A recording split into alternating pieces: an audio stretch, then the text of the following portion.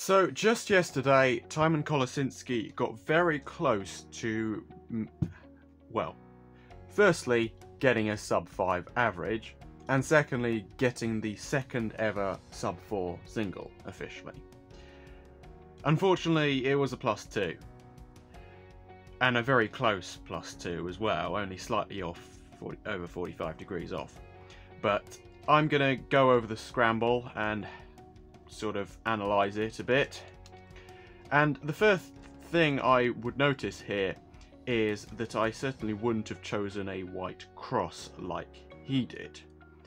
I can see this, I can see that, and I can see that, so it would have been a consideration, but I think I would have gone with a green cross, and I would have done that so that, wait a minute, that so that I can then get the cross done and get this first F2L pair ready to do, and then go on and finish this off like that.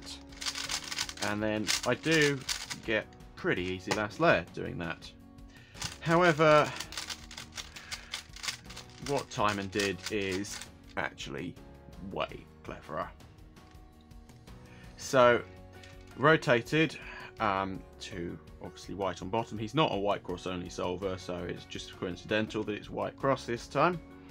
And he did, so he matched this up, orange being opposite red, like that, and then rotated so that, well, D prime to get that pair there, and then green in there, then this pair in here.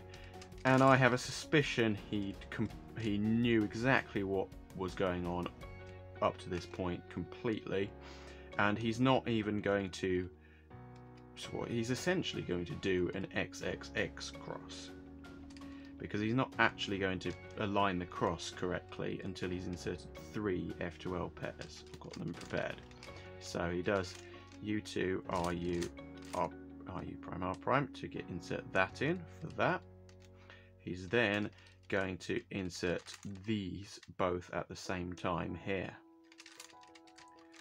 so that he can then align this up with a wide U prime, do the standard obvious insert here, and then apparently this is an OLLCP that he did to finish it off. I don't know if he knew he was going to get a PLL skip. I think there's a reasonable chance he did, because to get a 3.75, surely he must have stopped the timer very quickly. There mustn't have been any messing around with that. But he does this OLL,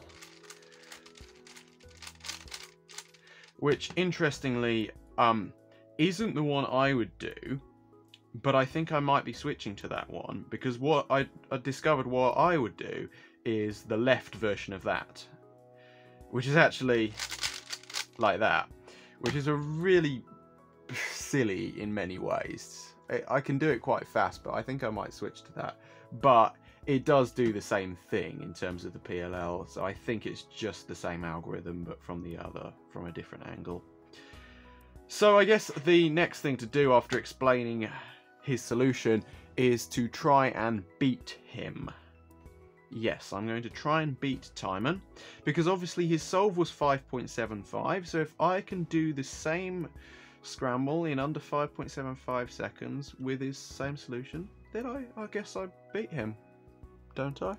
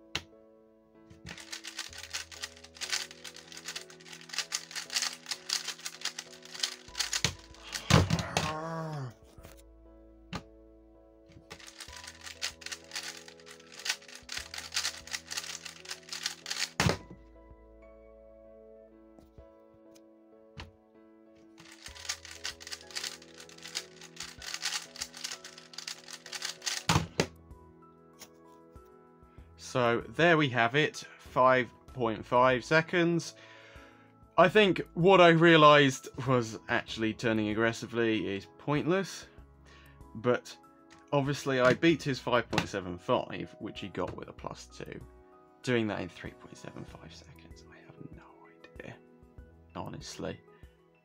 And he didn't just do it after loads of practice of memorising a solution, because of course I could do that blindfolded now because I've memorised a solution. He just did it. And he didn't have the entire thing planned. He probably had like 3 F2L pairs planned, but he didn't have it all planned, and yet 3.75 is ridiculous. I don't know. I've been cubing for 9 years, and how you do that, I don't know.